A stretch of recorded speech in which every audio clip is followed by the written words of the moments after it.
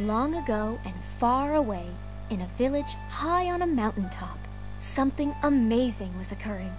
At the very same moment, two identical baby girls were born.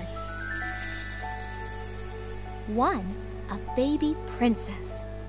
The king and queen were overjoyed. Princess Annalise would have only the finest.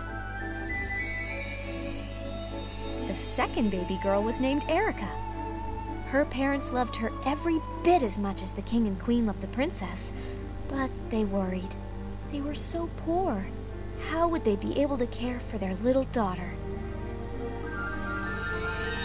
Many years passed. The princess learned her royal duties, while Erica worked long and hard as a seamstress for the spiteful Madame Carp.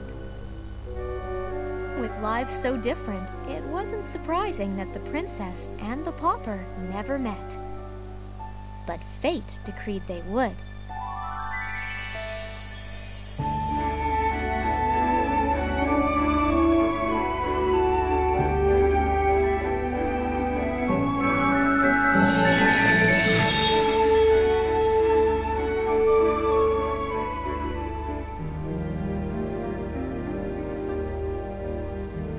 It all started at the royal mine.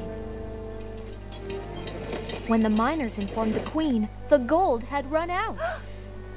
The widowed queen was shocked. The kingdom was now bankrupt. How was she going to take care of her people? If only she could call on her trusted advisor Preminger, but he was away on a long journey. She needed to do something quickly to save the kingdom. But what? And then it struck her. Nearby lived a rich young king who was seeking a wife.